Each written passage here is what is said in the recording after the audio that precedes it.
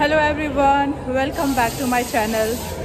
आज मैं आई हुई हूँ ग्रेटर नोएडा के बुद्धा सर्किट में और यहाँ पे देश का सबसे बड़ा MotoGP रेस हो रहा है और बहुत ही अच्छा लग रहा है। ये लग नहीं रहा है कि ये इंडिया है और बहुत अच्छी फीलिंग आ रही है। रेसर्स भी अभी प्रैक्टिस कर रहे हैं, तो हम लोग अभी प्रैक्टिस देखने, आज पहला दिन है।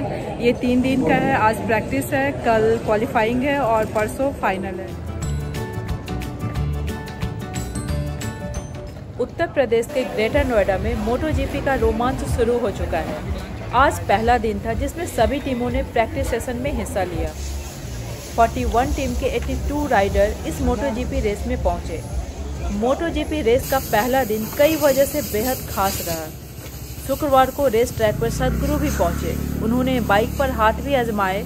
सदगुरु वैसे भी कार और बाइक के दीवाने माने जाते हैं और उनके कई वीडियो सोशल मीडिया पे वायरल भी हैं।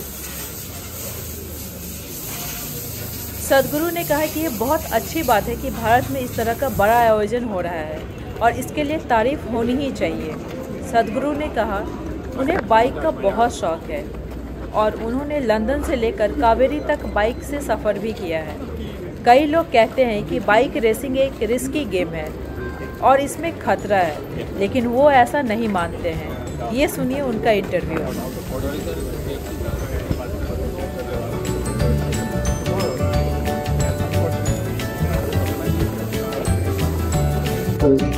We really appreciate you taking out the time from your busy schedule and blessing this event.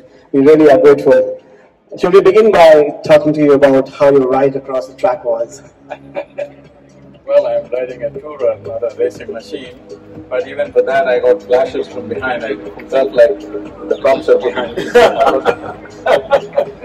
So glad. I mean, biking is in your blood. You've been such an avid biker and you're such an inspiration to the entire nation and so many people across the world.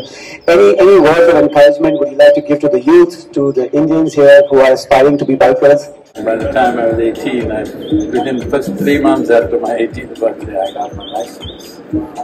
And then I crisscrossed India. For me, motorcycle was not a transport. It was not even a sport. For me, it was a kind of a freedom which took me across the country. I crisscrossed India many times. Well, the machines were not like this. It was a 250cc single cylinder, 2-stroke. And there were hardly any roads across the country. But I did not ride to any destination. I just rode, just enjoying the terrain and the people. Probably I know India, I know this country, Bharat, better than, in a different way than most people would know, because I did not go to cities or tourist places. I just rode, meeting and sleeping in villages, in people's homes, on the street side. So my experience of motorcycling was more an exploratory thing. And for 30 years I did not ride. It's only during Rally for Rivers somebody said, Sadhguru, why don't you ride once again in Bangalore? I didn't believe I could ride, but then I sat on a motorcycle and then I found that I have not lost a day.